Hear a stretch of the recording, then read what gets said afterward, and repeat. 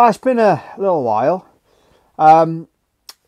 This was in far worse condition than I could ever have imagined. I'll get you in on it in a minute, but basically where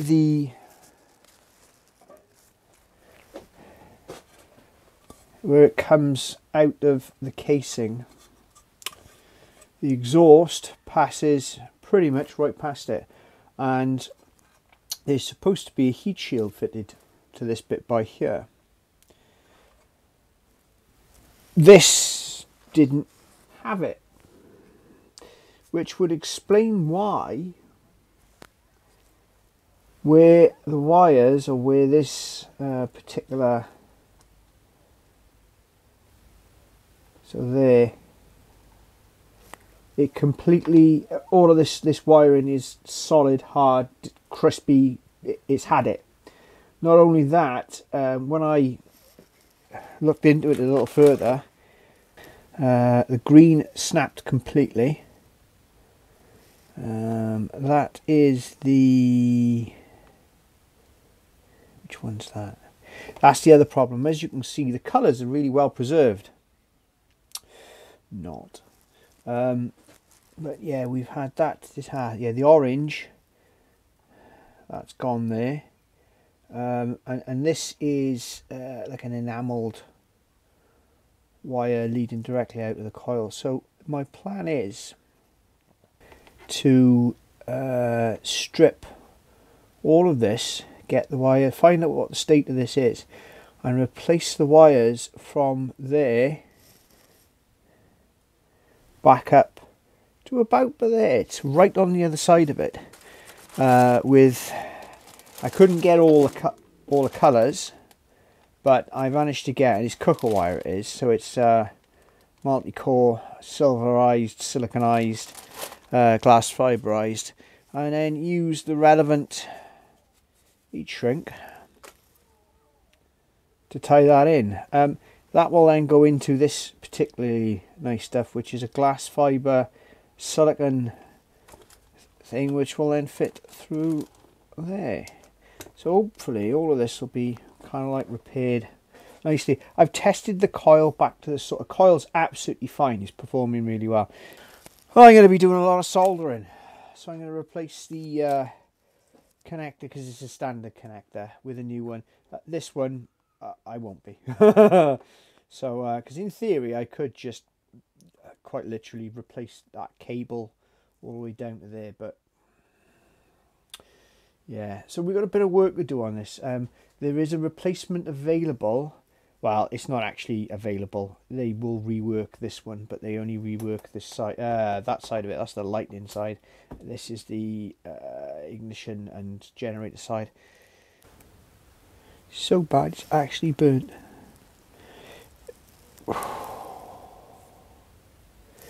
Right, I don't actually know which one this is. So, because yeah, it could be. I think it's brown, but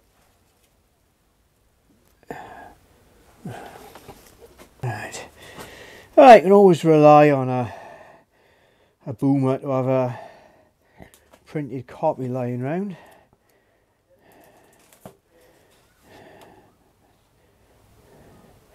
That's really odd that I've managed to flip to the right page. It's even.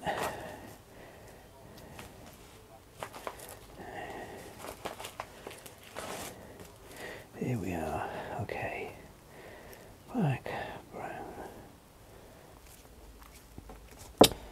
Right. What's this one here? That is.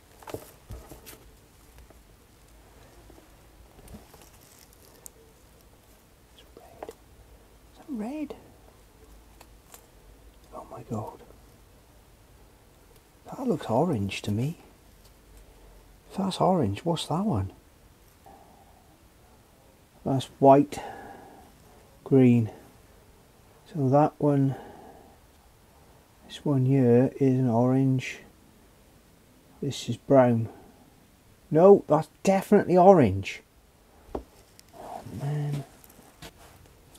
Orange, red, green, 292. Oh, 230 to 350. So there you go. That's brown. That's one way of finding out. This is definitely. And the new wire that I'm going to put in here is slightly more resistant, should we say. Oh, look at the Stator and the crispier now.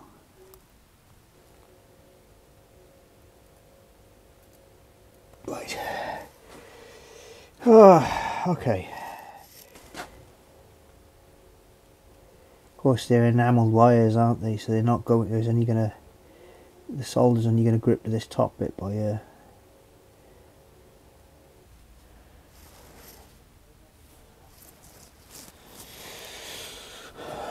Right, so what I'm doing with this is I put enough heat shrink on that there, take that up to there. What I'm going to do is I'm going to seal that on there because I know that that's right.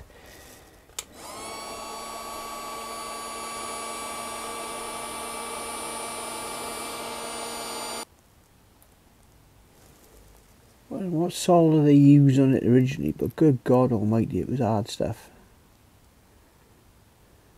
Mind you. Of course, the other problem is that I can't solder to something that's already got solder on it because this won't be lead-free solder.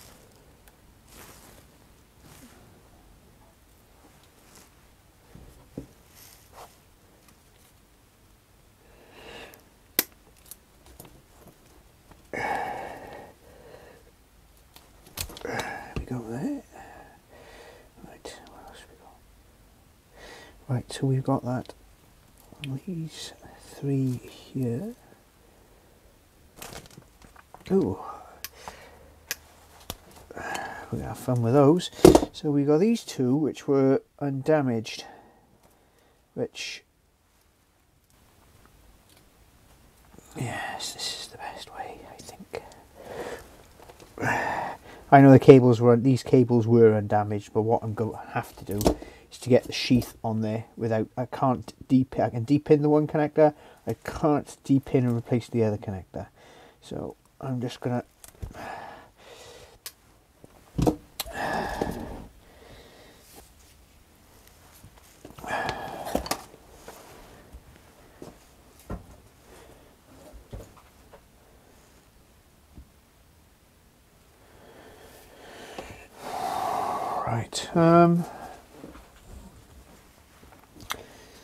this has got to go underneath there, and that comes up. So I tell you what, if we make this long, because I think that's plenty long enough there. Oh Christ, that is serious stuff.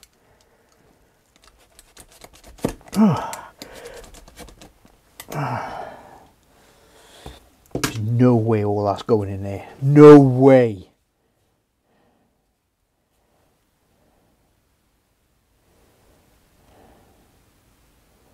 Not a bloody chance. Oh, hang on. Oh, hang on. Oh, it might do. It might. So what I'm doing now is the original loom. Where, oh dear me. This is very, very strange stuff, this old hard cable.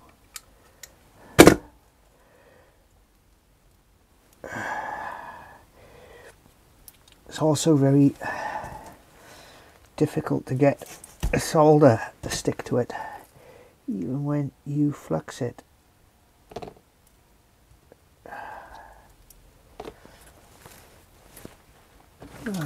Right, so we're getting there. We're getting there slowly. Here we are. We're doing the red now. But I've got to be honest with you, I've been on this now 3 hours. Yeah, it transfers the heat very well, this stuff. Too well, in fact.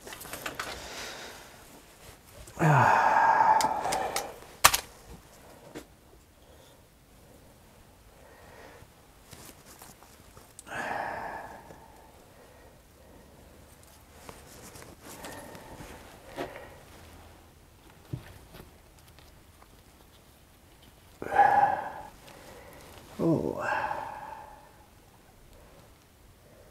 I don't think my soldering iron's very well. I can feel heat coming out of it, but I think the tip its actual self is, I might have to switch. Well, it is a number of years old.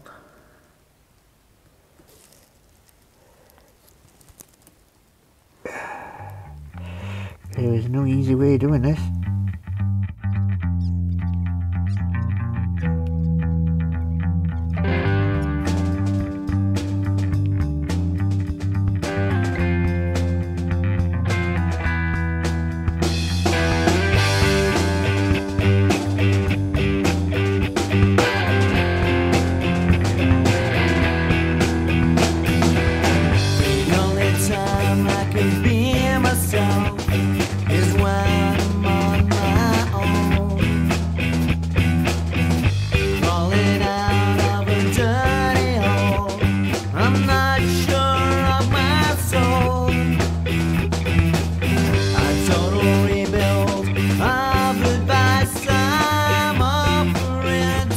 As you can see, I'm adhering to all safety protocols that need to be adhered to. I've got safety glasses on, honest. I got my mother on speed dial, and I've double bagged. Ain't nothing going wrong here tonight. No, no sir. The only time I can be myself is when I'm on my own. Crawling out of a dirty hole, I'm not sure of my soul. A total rebuild of advice I'm offering to you. Swell my hand to the pain I feel. I'm not feeling nothing new. Yeah, now all the things that I must do slow me down, yes, and I wish it was with you.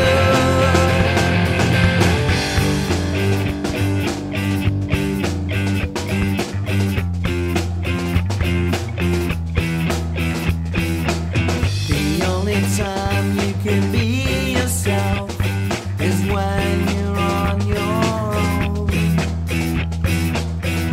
Built your own little dirty hole. You're not sure where to go. All the things that I've said to you have never been so true. Falling out is the way to go with myself, but not with you. Right, so we've got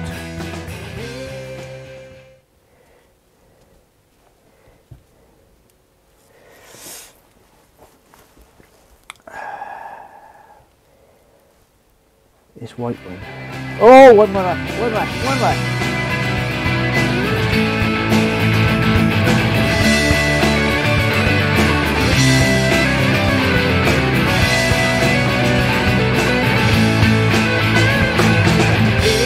And now all the things that I must do slow me down, yes, and I wish it was with you.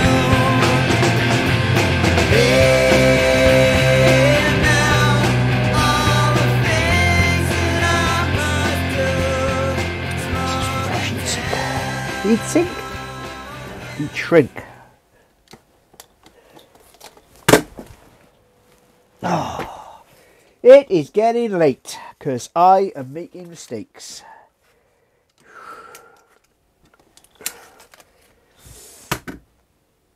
Green goes on the bottom. Is that green? Yes, that's definitely green.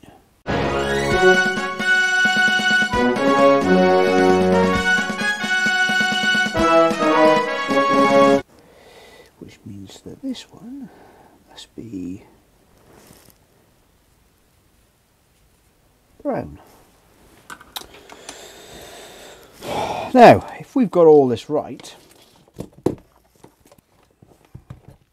I sincerely hope we have, then we should see the expected readings, because the coil was okay before. So let's see what we got. Black to brown should be between 230 and 350. If I remember rightly, it was testing about 294. So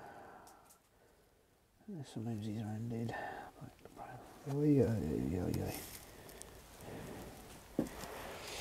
291. So we got those two right. Right, black. So that was the low speed. High speed is brown and red. So that's five, and I should be showing between 4 and 6. So that's that one. All right, there you go. So what we got, the rest of it is white. Okay, lighting coils, white to orange, 0.6 to 0.9. So white to orange, 0.8. Okay, so we got that one right. White to green is white to green. That's white to green, and that should be anywhere between 0.54 and 0.8. Oh, and green to orange is 0.8 to 1.6.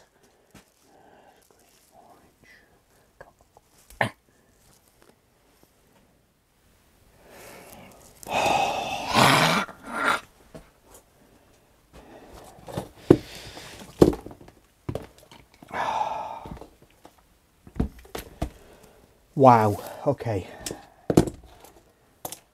So, I'm going to call that. I'm going to do all this heat shrink up. Make sure all this is all tight and everything else. I'm going to sort all this out. Wish I'd have put another piece of heat shrink on there. Oh, too late now.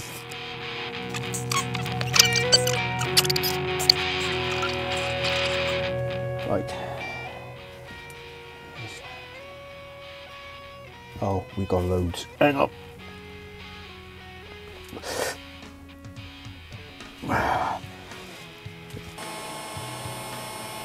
Something very satisfying about doing this.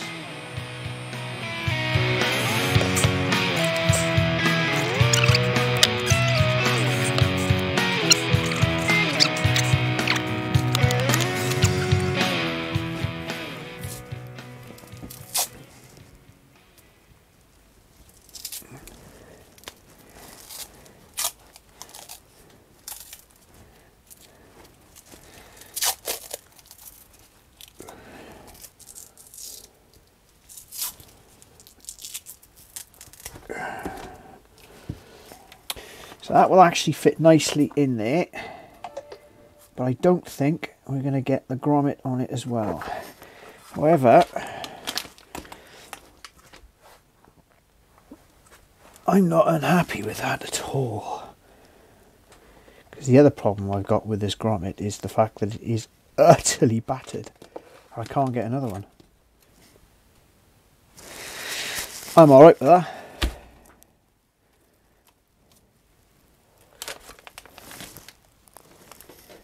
Right, okay, because once that's moved in a bit there, and I've got this in the right place. No, I don't. Ah, there we go. Yeah, okay. Right. Well, it's all tested, okay. So I'm assuming that because we've now tested okay, and all the numbers stack up and everything is physically running as it, well, I think running, we haven't tested it. I wanted to get this done before I attempted anything to do with the clutch, because I wanted to make sure the bike ran, because it was important that the bike ran.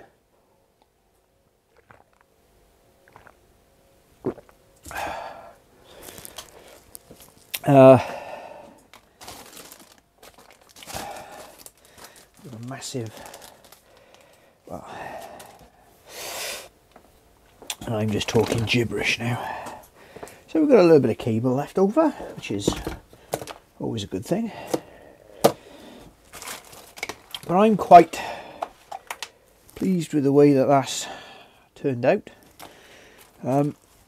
It has saved me a significant amount of money over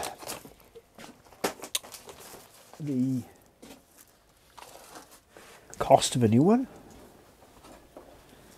or a replacement at least.